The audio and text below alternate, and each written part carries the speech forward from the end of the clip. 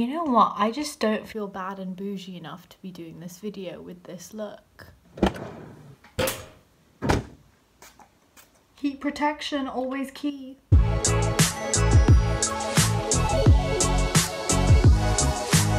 Right, you guys, it's wild what one little transformation can do for your bad bitch vibes, right? Today's video is me ranking all of the books that I read in first year for English. I should probably go and get my books, so I'll be right back. Oh my goodness. Oh, I actually didn't expect it to be this much, I'm not gonna lie. Oh my god, my laptop's in the way. Laptop, move! You're gonna get crushed. I can't film like this, I'm just gonna move it aside, but it's a lot of books. Does it look artistic like this? Right, let's open the ranking, what you've literally... I'm fine! Let's get started. I'm gonna introduce the tiers and I'll probably pop them right here to explain them. At the very top, we are starting off with dark chocolate. If there's one thing that you should know about me is that I adore dark chocolate so much, like all the endorphins, they're juicing when it comes into my system. So dark chocolate means I love this book. This book is in my will read again list. It is special, made me feel things. It was just genuinely a top tier book. Second on our tier list is rather enjoyable. As the name suggests, these books were rather enjoyable. If I am inclined to do so, I may or may not read them again, but they're not quite top tier level books. In the middle, we have an emotionless meh. The reason I put this in the middle is because these books, they don't really make me feel anything, as in I'm kind of indifferent about them. They didn't really make me feel any particular sort of way, which is why they're like a bit meh. One level below that, we have the Nope Sis. It's an absolute no from me. The sun is being really weird today. Nope sis, didn't like it, and that's that. And then our final level is Let's Start a Bonfire, which means I very much despise this book. I hate it with all of my being, and if you told me there was a bonfire where we were burning all of the books, as you would, you know, in medieval times, you know, start a fire, these books would be thrown into the pile of books in the bonfire. So, you know, let's start a bonfire. We hate this book. Madame Bovary. Like, I kind of have mixed feelings about this, guys, because it's not an emotionless meh, because I felt very strong emotions reading this book. And I don't know, I think Flaubert is very talented and I wish I could read this in French. Like, I hope one day my French is good enough to actually read this in French. But my man Flaubert spent like 3 weeks on one paragraph perfecting the language and imagery of it. He spent years writing this novel, so it feels bad to put him in the Nope Sis category, but I really did hate the plot, the characters, well, almost all of them. Like, I don't even remember her name right now. Madame Bovary. She was just the most annoying character I have ever come across. Like, Charles was okay, but he was a bit of like what we would call a simp nowadays, but like in like an actual simp level version, not just like, oh, I'm doing this for my girlfriend, but I am literally a puppet for my wife and will do whatever she says. I also hated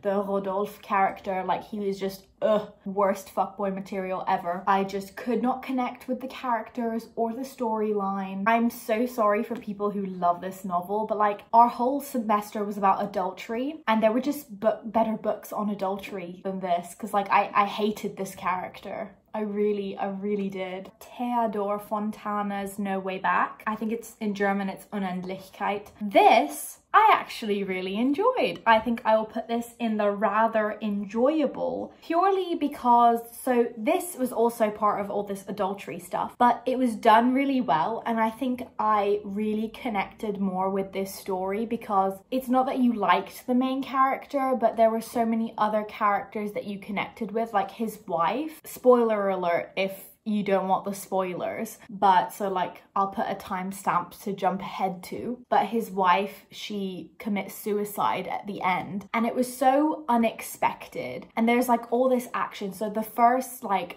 half / 3/4 of the novel is divided into him actually making up his mind to commit the adultery. In like the last quarter, it's like the repercussions of what happens after. The adultery itself is literally happens in 2 lines, so it's slightly anticlimactic, but I think it fit very well with the story, and it was very interesting to go more into the process of perhaps what a rational human being would be thinking if they were deciding to commit adultery. Guys, I'm literally watching this back and I'm like, no rational human being would be committing adultery. Can we just get that straight? As opposed to Madame Bovary, which like actually this woman... Also, I need to preface this by saying it has been a very long time. It will have been in September. It will have been 2 years since I studied and read these books. So give me a break if I don't remember everything exactly. But I do remember how we felt in seminar discussions. And I do remember I really liked the pacing of this, although I know other people found it slow. Some people preferred Madame Bovary. I did not. I swear, I really don't want to butcher this name, but my Spanish pronunciation is not the best. The House of Ulloa, I think it's a y, the double L sound, it's a Ulloa.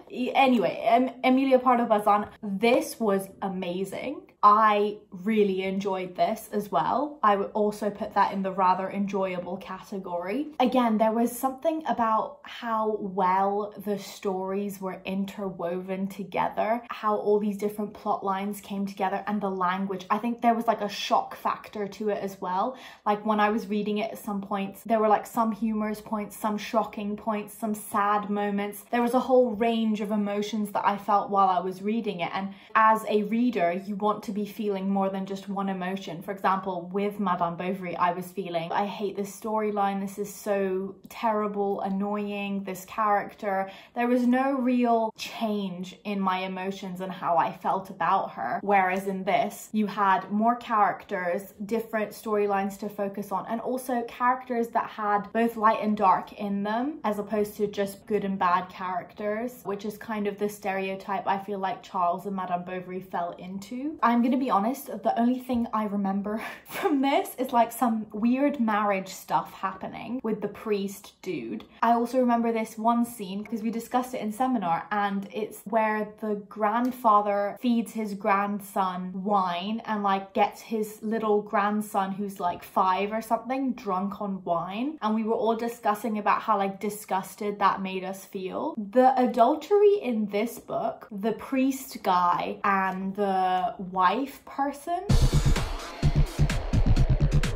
I think I did write a paper on this because I remember I didn't have the correct version because I got mine from a secondhand shop and they wanted specifically like another Penguin version. I think not this version because the page numbers were different, and they wanted all of our essays to have those page numbers. So I had to go to the library and borrow out the other version of it to check the page numbers. It was such a hassle. That's probably more of a me problem. Hard times. As you can see, I didn't read very much of it. This is probably one of the only books that I didn't fully read in first year because I usually read all my books. It's not that it was boring. I mean, it was a little boring. If you know me, you know that I don't like Dickens at all. So I'm not biased or anything when I read Dickens, but it always just hits me where I'm a bit, when it comes to the fact that I know he only wrote so much because he was paid by the word or the page or something like that. My man was only after the coin, which a great pursuit, but doesn't make for you being a favorite writer of mine. So I don't know, I'm probably gonna put an emotionless meh for this one because I don't really have any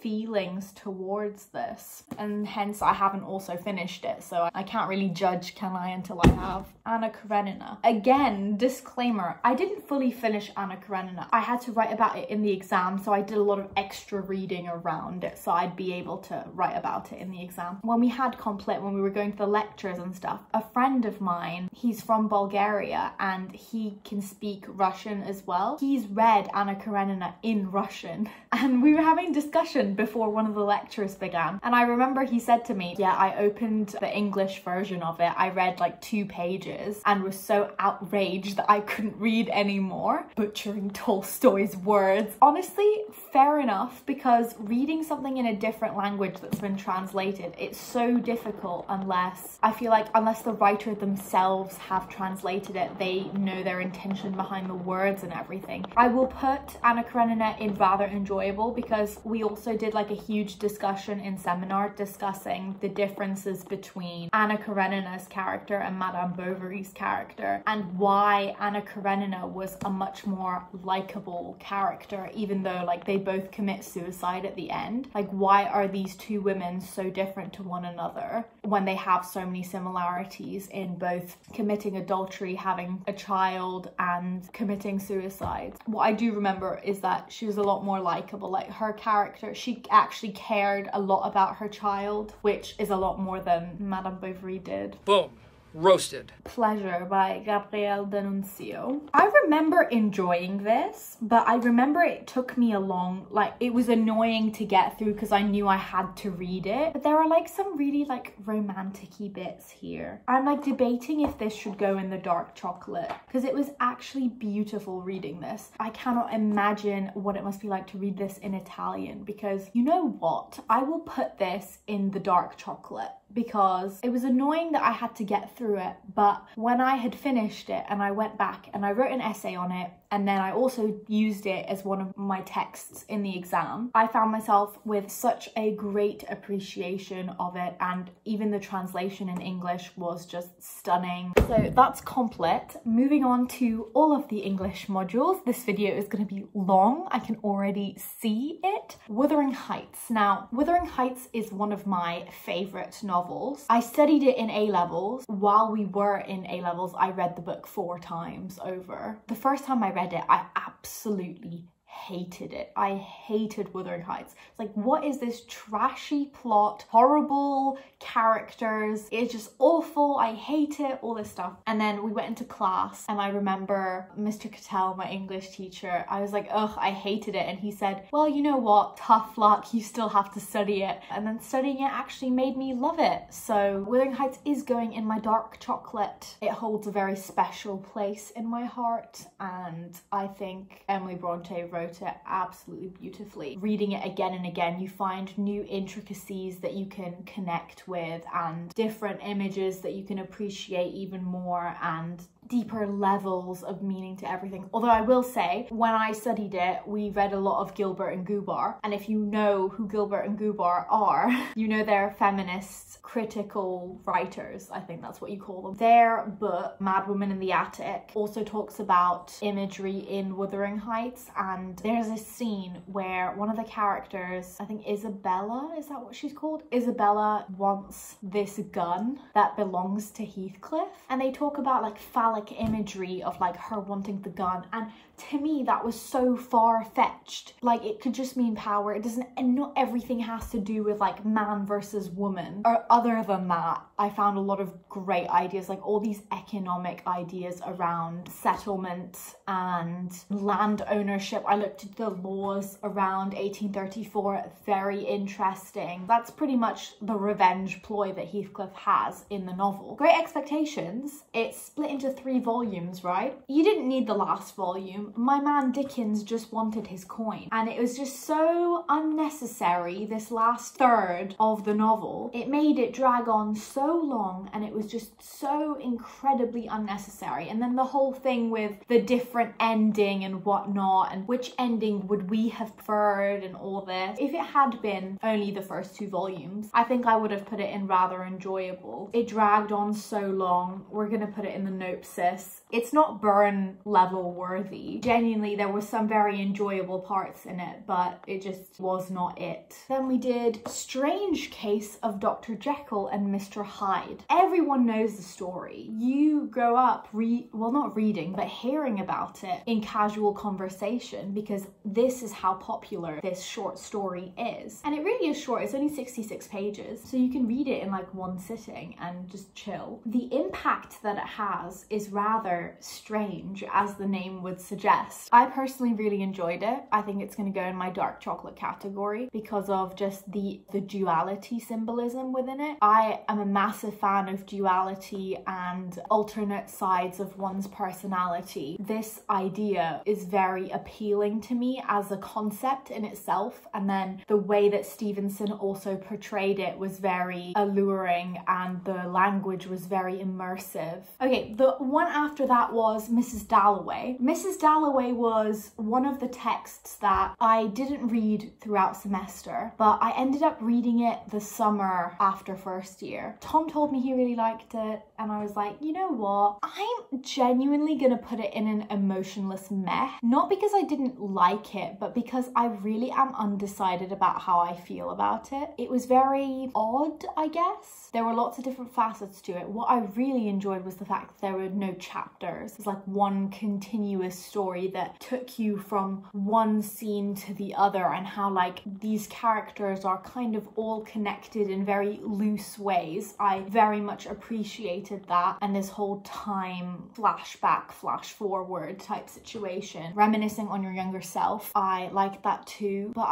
when I finished reading it, it didn't feel like I'd read a novel. If anyone's read it, I'd like to hear your opinions too. I haven't read any other Virginia Woolf novels, but I have read some of her feminist essays. Those, on the other hand, dark chocolate, there's very much this strong feminist voice that I really enjoy. Like, I write a lot of my essays on feminist issues, as my English lit class from my A-levels would know. The Wasteland next. The Wasteland is a bit controversial, purely because I've spoken to a couple people and they were annoyed with the fact that it required so much background reading and prior knowledge to be able to understand the poem in its entirety, or even to read the poem. You need like background sources with you. For me, I really rather enjoyed it because I like looking things up and finding out exactly what this means and what that means, but there's this conflict between whether poetry should be readable by the masses or if it can be anything and could be understood by like scholars and whatnot. I personally really enjoyed it, so I think I got so excited when I was reading this because I was at home with my parents. I found myself like every now and then going up to my mum and opening it and reading her a bit and being like, this means this and that means that. So you know what, I'm gonna put it in dark chocolate because I love that aspect of literature of really delving in deeper to find out what did the writer mean. This is also another controversial thing where people discuss the fact that does it belong to the writer anymore after they've written it. Of course, we have to come up with our own assessments, but ultimately author's intent is so incredibly important. As someone who writes themselves, I think you can appreciate the poem or work in your own way by reading it for yourself. But then when it comes to analysing what were they thinking when they wrote this, it's incredibly important to know intent and context. That was just a ramble, but yeah. Is it A Passage? Yeah, it's A Passage to India. I'm gonna put A Passage to India in rather enjoyable. And I wrote an essay on it too. So I think it's very well written. There are some concepts that I didn't understand. And when I Googled them for scholarly articles and stuff, I couldn't really find anything. So perhaps if I read it again, I would get even a deeper meaning from it. Moving on, literally this is the longest video. This beautiful book. Oh my goodness. The Lonely Londoners is going in my dark chocolate immediately. This was so monumental in the semester for me. The way that Selvin used the Crayolan dialect in his writing, it added a whole new dimension to me of reading a novel that I had never experienced before. Playing with different writing forms. So the summertime section in this is one continuous line of text with no punctuation. It appealed to me so much as a reader, but it also hit the senses of my being a writer. Like the whole dialect, Crayolan dialect that he used is such a powerful cultural tool to use in your writing. The ideas that he brings forth are relevant even today, and this was written about the Windrush generation, but the ideas that are mentioned in here and the commentary it makes on racism is still very apparent in today's world at 2020. So yes, my dark chocolate. Trumpet. I'm gonna put Trumpet in rather enjoyable because I did really enjoy it. It's not quite dark chocolate level, but I think that's probably because of the mindset I had when I was reading it, because it deals with very serious issues. And I think for me, what takes it away from being dark chocolate is the vulgarity of the language that, what's his name? Is his son's name Sam? I think this book is so amazing in the way that it plays with language and metaphor, especially the beginning where the reporter's words are bullets. As we go through this novel, because it is fragmented in different perspectives, it's like unpeeling an onion. You get a layer of new information and a hidden treasure with every layer that you peel off. I couldn't relate to it on a personal level, but I can actually, no, I will say there was one section in it where it was talking about music. Actually, you know what? I'm moving it to dark chocolate level, because this one section where it talked about playing the trumpet, I play music myself, it was just such a connection emotionally for me. And even though it was very vulgar, I think it was needed, and it very much fit the tone of that character very well. And it also sheds light on how you can feel abandonment even though you've got a family, and then finding out the person who you thought was your parent is really someone else. That deals with the concept of recognizing that your parents are not just your parents, but they're actual adults as well, and coming to terms with that realization was something very important for me as reading this, as I'd just become, well, not just, but like I'd come into uni and I'd become an adult and I was living on my own and confronted with the reality of dealing with the fact that our parents are just people as well. Why do I love so many books? This is so wild.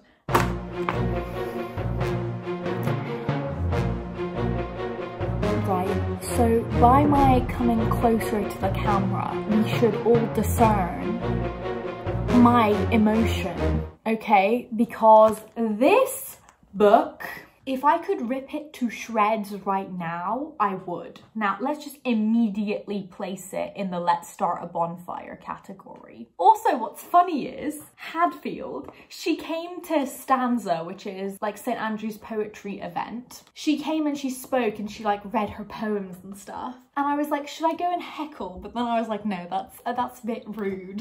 That's a bit rude. This pile of crap won the T.S. Eliot Award. And I'm just here thinking there was maybe like one poem or two poems that were okay in this, that were actually like interesting. The rest of it, absolute garbage. I kind of want to read some of it out to you just because of like how bad it is. Bide on this bit of broken biscuit, and all its frumpy gods be thank it. Sobbing wimbrel, shoulder, rabbit, poot, poot, poot, poot. Like, I'm sorry, what? And what's funny is, here's the tea, guys. I write reviews at the end of semester because they're anonymous, right? I wrote about how crap this was and the fact that it was on the syllabus. And apparently no one wrote about this in their exam. So it was removed. It was removed from the reading list of the semester. And I'd like to think that I had a part in that, okay? Let's like whiz through the next couple. Orinoco. Again, I'm gonna put this in my Let's Start a Bonfire because never in my life have I read a short story that felt like an eternity, because this is the same length. Maybe it looks longer, but it really isn't. 65 pages, the same length as Stevenson's short story. But did it feel like that? No, the language is just, it feels archaic when I was reading it. It's written weird. Like there's capital letters randomly for nouns that I did not enjoy. So it was a difficult experience while I was reading it. It felt more like I was reading an account of something as opposed to being able to critically and use my like literature knowledge to analyze it. Absolutely not. And then we get this. Gulliver's Travels. I had read the children's version of Gulliver Travels, which includes books 1 and 2. There are 4 books. Do we put this in the let's do it. It's in the let's start a bonfire, because I hated this with a passion. The only good thing is that now I can make references to the Houyhnhnms, and you know, some people will know what I'm talking about. Literally an explanation of how long this table was and how short that chair was. Just the most ridiculous book I have ever read. Section 3 was very random. It was just traveling to all these different small places where they had weird customs. Like, nothing happened. It just told us about the different customs of places. I felt like I was reading an information booklet as opposed to a novel. The Houyhnhnm bit was probably the only really interesting bit that I found, because of this whole concept of having horses be in charge of humans and like having the roles reversed, and like humans are seen as savages in this land. But like, it was just problematic. There was just so many problematic things with this, and I know Tom would agree with me on Gulliver's Travels not being it. Pope, we did the Rape of the Lock. This is gonna go in my rather enjoyable. So this is one of those ones that I liked it, but I didn't really understand it until I'd looked into it. So we're gonna put it in rather enjoyable, because I would read it again, but it's a bit different to T.S. Eliot, because T.S. Eliot, I felt myself going like, oh my goodness, this is a world that I want to be involved in. These are techniques I want to be using. Not that I didn't feel that with Pope, but just it's a very different style to modern poetry. I want to read more Pope as well, so hopefully that ends up happening at some point. Guys, I literally do not know how this ended up on our list of reading. We're gonna straight away put this into Let's Start a Bonfire, because it is a journey to the West Islands of Scotland and the journal of a tour to the Hebrides. The only good thing to come out of reading this was Ossian. Those of you who know will know about Ossian. I need to persuade Tom to get a tattoo of Ossian with me, because I really want to get one and I want us to get it together. But like, obviously Tom's not going to get a tattoo, so we have to persuade him somehow. That's the only positive thing to come out of this. Google Ossian if you want, you guys. I don't know why it's such a joke, but it really is. It's literally a travel log. It's like I'm reading someone's travel diary, and I don't like it. Wordsworth and Coleridge's lyrical ballads. It's not like my favourite thing on the planet. It's kind of between rather enjoyable and an emotionless meh. I kind of want to create like another category now where I'm just like, okay, maybe I should put it in meh. Yeah, no, I did like this. Yeah, we'll put this in rather enjoyable. And then we have William Blake, Songs of Innocence and of Experience. I'm gonna put this in dark chocolate. I just think that illustration in this case made the most difference that it could make. Look at some of these beautiful illustrations. It's just so stunning. The dichotomy between light and dark is just so well done in this. I liked the fly a lot. I think the fly was my favorite in all of this. It's just short and simple and very effective, and some very dark and some very beautiful. I think we had Tam O'Shanter after. I actually don't remember Tam O'Shanter. I'm not gonna lie. I should have read this before I started this video, I'm not gonna lie. Okay, you know what? Because this is taking a long time, for now, I'm gonna put this in an emotionless meh, because I don't have any feelings towards it right now. I'm gonna reread it, and then if I change my mind, I will insert it.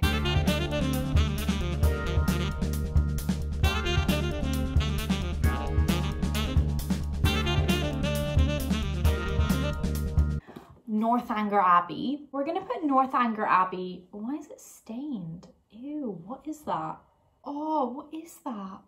Okay, regardless, we're gonna put her in Nopsis. I love Jane Austen, right? I love Pride and Prejudice. Persuasion is my favourite Austen novel. But there was something about this that I just did not enjoy. Like, the story did not stick with me. Although the genre itself, she was trying to be satirical, which I did get, but also I feel like satire in a sense should be restrained to the pages of a short story. It should be not a novel. which, you know, it's fine. She's doing satire on the Gothic novel. Some of it definitely made sense. I enjoyed all of the stuff to do with gender and friendship and generational conflict. I thought that was all very interesting, but I also thought it was difficult to write about. I wrote about this in my exam in the passage-based question, and I found it quite difficult, I'm not gonna lie. Frankenstein, My Lady Mary Shelley, oh my goodness. I think we have a first edition copy in the St. Andrews Museum here of this book. This we're gonna put in dark chocolate because this is beautiful. The fact that she was 18 or 20, I don't remember, when she wrote this. I think she was 18 or she was 20. I can't remember.